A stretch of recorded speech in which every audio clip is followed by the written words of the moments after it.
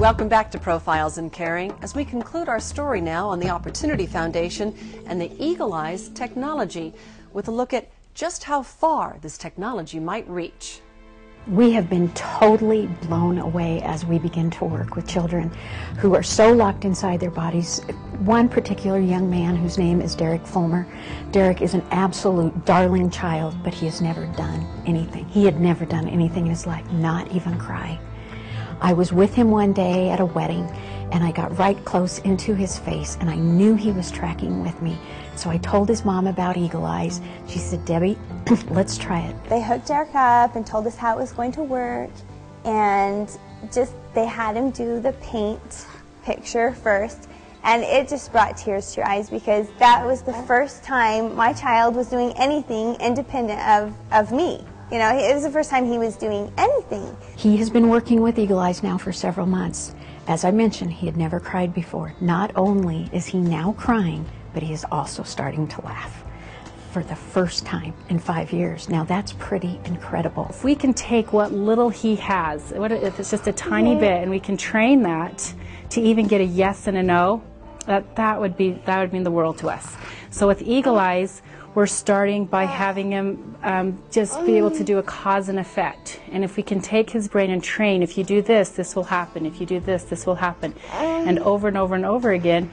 And then hopefully, what if we could we'll get like a computer and have a yes and a no. And if he could just tell us yes and no, then we'd be so grateful. And I think that Eagle Eyes is a tool that can help us get to that point. One of the things I'm really cognizant about with Eagle Eyes is to never overpromise anything, because Eagle Eyes is not a magic wand. It's not going to cure the disability.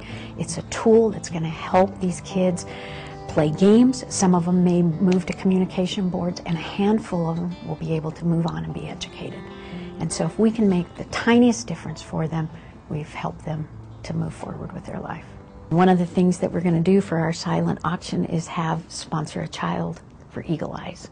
And we're hoping that we might get some people doing that type of thing. Again, because $1,200 really isn't that much money, you know, not to give somebody a life who's never had one before. As word and the need began to spread of Eagle Eyes, the foundation set out to find the perfect spokesperson for the product.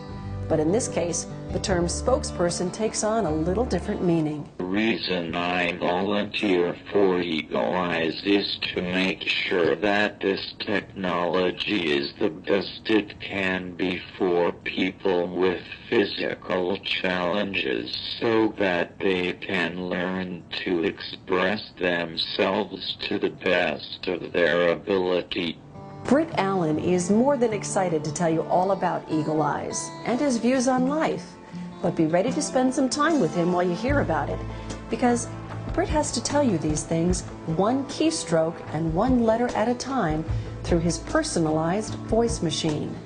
We know you're incredibly gifted and smart, but what happens when other people don't know that you are or think that you're not?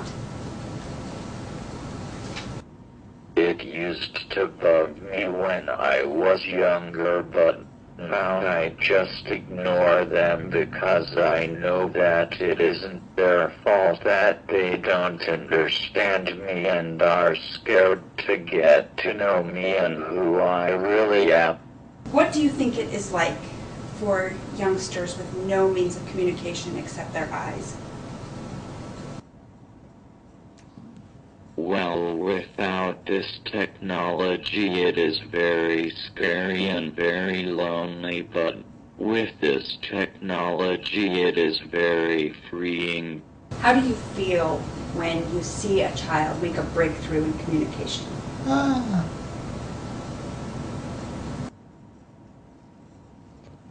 When I see a child make a breakthrough in communication, it is very rewarding to me because I know that I had a hand in making that be able to communicate.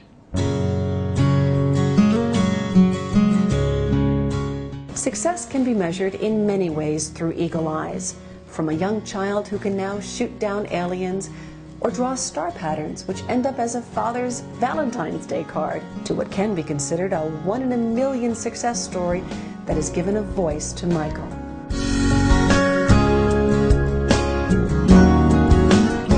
Michael Christopher Nash.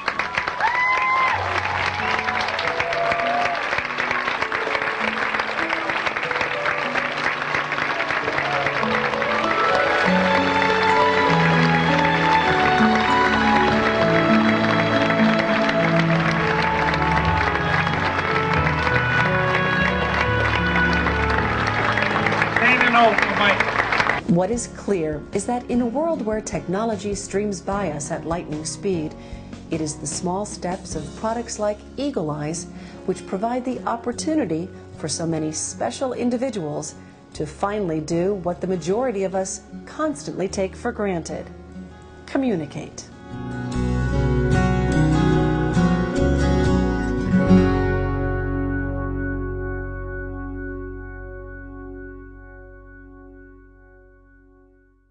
If you would like to help provide a voice for this population, perhaps to provide a set of Eagle Eyes for someone who needs it, the Opportunity Foundation is the place for you.